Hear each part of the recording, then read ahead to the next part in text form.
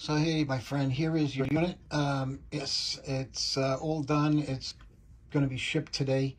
And the unit is the Comedy Remote Control Lie Detector. It comes with two remotes.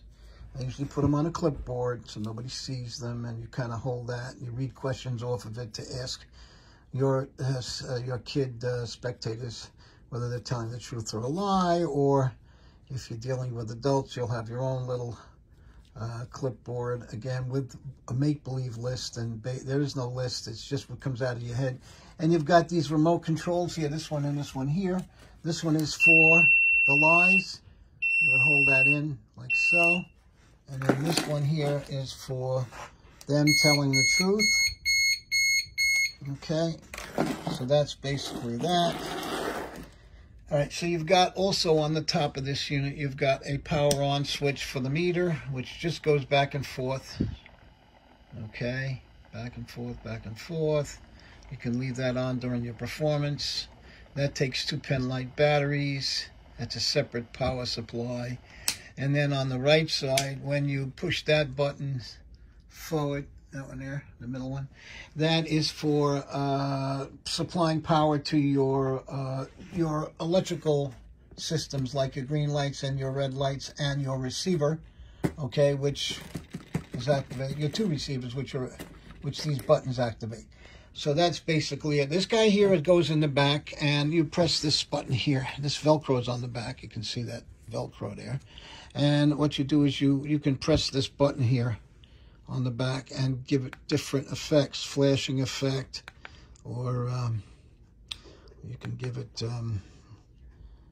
let's hold it in for a second. You got that one there. And then, of course, you can, there's so many different effects here. I'm just going to try to turn it off so that, but you'll run through them if you like. And that just basically Velcros to the back here, like so. Like that. That goes on there.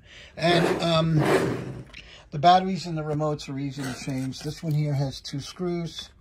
Okay, it takes a 3-volt battery. This one here, you would, let me see if I can get a focus shot. You would just, there's a little tab on the side here. It's very hard to see. You know, you would just pry it open with a screwdriver and then change the button battery in that. These will last a long time, these batteries. I would take off these little guys. I mean, they're on there, but I would take them off. And these, again, are going on a clipboard, which you claim has questions on it that you're going to ask the adults or the children. So that's why you have the clipboard.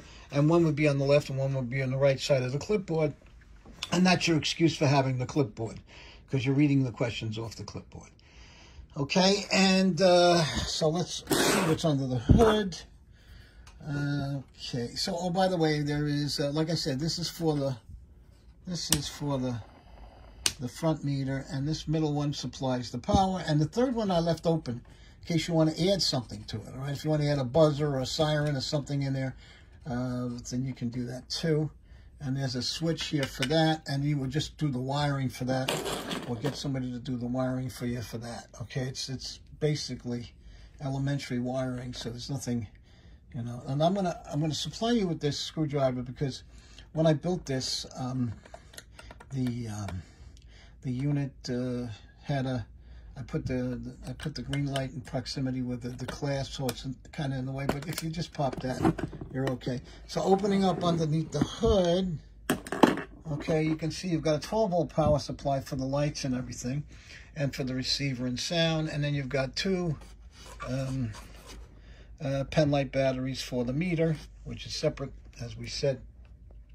And everything is wired up very neatly, so you don't have to worry about going underneath the wires and worrying about anything that's going to be. And you just be careful when you do all of this stuff when you go in there. But it's basic, simple wiring, so that anybody who, if you didn't want to send this back to America to get repaired, he could, you know, undo these little wire ties and see where the wires go to and everything else.